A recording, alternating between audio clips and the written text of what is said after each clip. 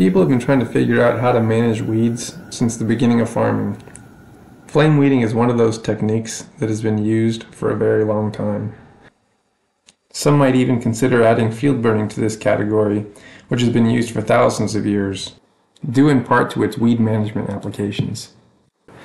Flame weeding is a non-chemical method for managing weeds. It's also attractive due to the lack of chemical residues left on the soil and the water. It controls a wide spectrum of weeds, and the weeds are also incapable of developing resistance to flames. Additionally, it's compatible with no-tillage production systems. All modern flame weeders are comprised of two components, a fuel source and a burner. From there, the sky's the limit. There are options on the market that can accommodate farms of any size. There are also innovations in design that include hoods and things like that that help direct the flame and increase heat right above the soil surface where the plant is, where the target organism is.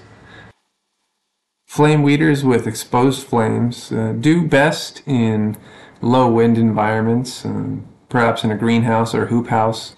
And wheeled options are good for larger acreages, perhaps up to about 1.5 acres. As with most other weed management practices, it's often best to start managing the weeds at an earlier stage. The earlier the better. The weeds in this video are well beyond the desired stage.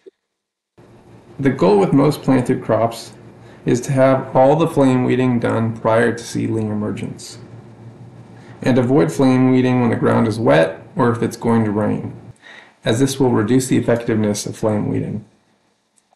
When making passes along a bed, a slow walk should be enough to get the job done. There's no need to burn or scorch the ground.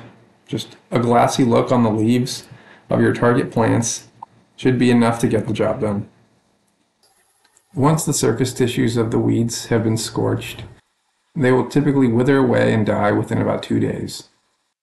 Flame weeding may not be as effective on certain specific weed species that include some perennial grasses and plants with deep-rooted energy storage mechanisms, like rhizomes and starchy bulbs and tubers.